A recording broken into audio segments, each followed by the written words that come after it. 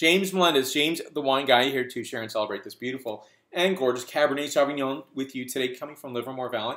I'm always amazed. Here I am in San Francisco in Livermore Valley, just southeast of me, and very close, obviously. And I think of, obviously, Napa and Sonoma, very close by Santa Cruz Mountains. So we live in a great location to visit these wine countries. This is Stephen Kent Winery. I've always loved this logo here. Very sophisticated, simple, 2010 vintage Cabernet Sauvignon, Livermore Valley, sourced from the Volkendt Vineyard. Now this is a 14.2% ABV wine. Lots of great copy on the back here. And so you note here it's clonate is utilized. And I like that it's called out. You'll see probably 99.9% of all Cabernets are not noted that way. This is 100% Cabernet Sauvignon.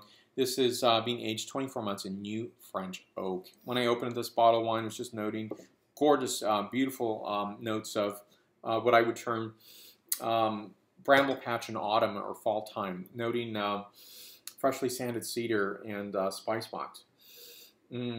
Absolutely gorgeous, and notes of violets as well. So here we go. I'll take a taste of the wine, give you some flavor characteristics as well as a point score.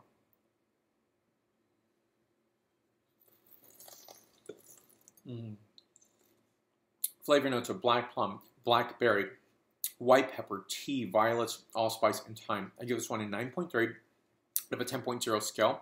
For more reviews, please go to jamesthewineguy.com. Subscribe to my videos on my YouTube channel right here. If you like this video, give a like on the liking button here. And I'm on Facebook, Twitter, Vimeo, Google+, Pinterest. Thank you so much for watching. Salud!